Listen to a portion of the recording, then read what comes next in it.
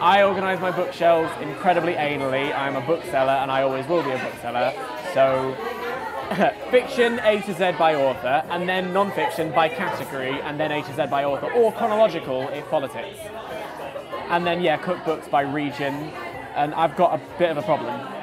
I don't organise it. That's sort of the problem.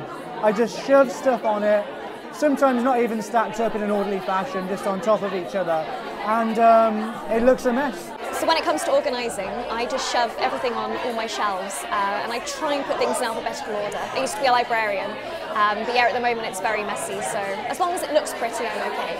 I don't own that many books, so I just sort of like shove them in like shelves. Books look nice if you put them all together, so I don't know. Willy-nilly, as in I just put them there. That's it. There's no colour. Sometimes I'm like, that looks nice. Let's go for like a gradient.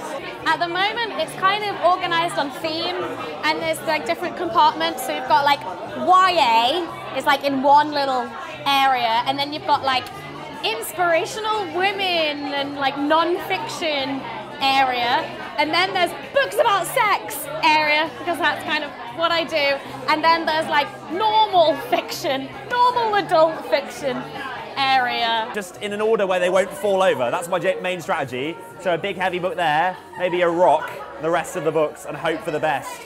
Okay, so I've recently tried colour coordination, and I have an issue where there are too many books for the shelves. So at the minute they're just getting stacked haphazardly, but in colour order. So there's some order in there somewhere. I don't organise my bookshelf.